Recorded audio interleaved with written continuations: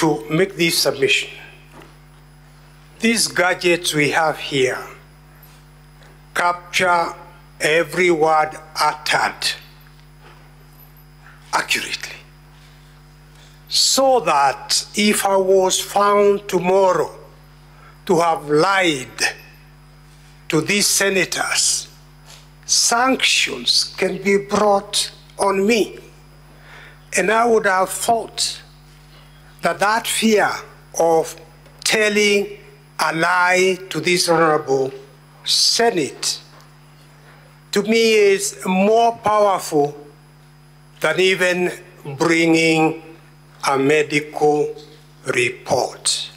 We've had many medical reports generated outside hospitals.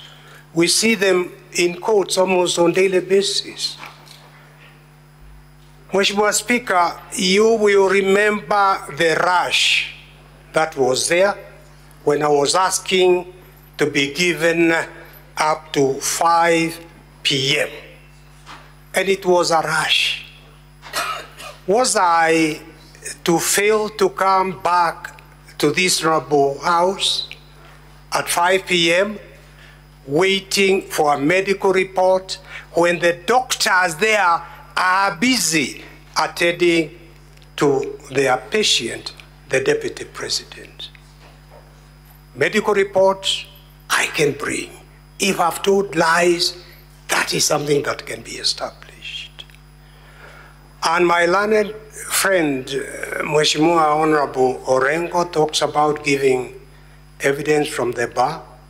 When I was learning, they are seated down when he's giving evidence from the bar about some cases filed in Malindi that I'm not aware of. Perhaps he should have given us a copy of that.